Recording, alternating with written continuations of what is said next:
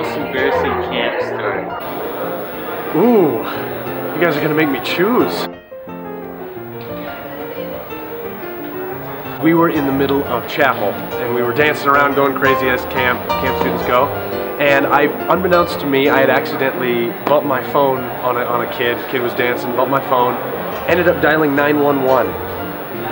So what happened is the cops were called and all they hear is yelling and screaming and crazy camp things. And freaked out, sent 3 cop cars, 3 of them, to the camp, drove up and bust through the doors of the chapel. All of us turned, and sure enough, they thought that at Riverside Lutheran Bible Camp there were just hundreds of children being tortured or something. I never went to camp. Is that embarrassing enough?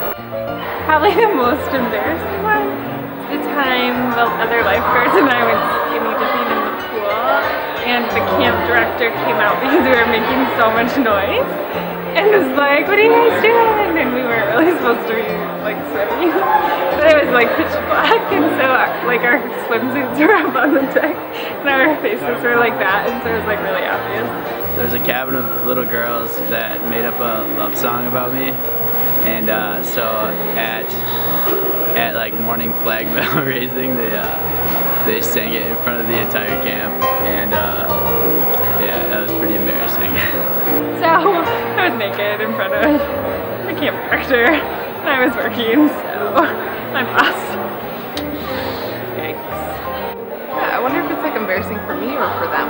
I think it's embarrassing for all of us in this story. I had a camp counselor once, and he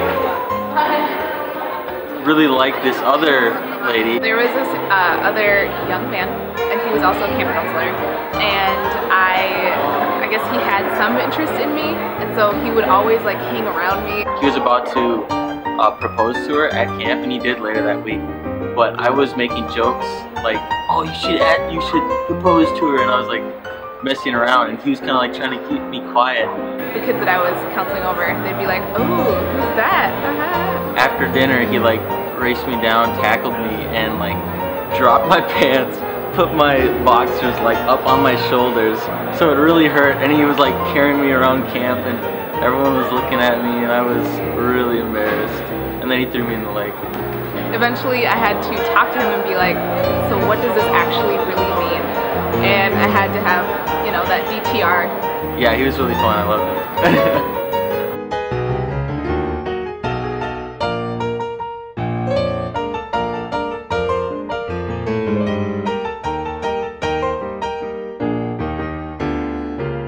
I wish I had an embarrassing camp story.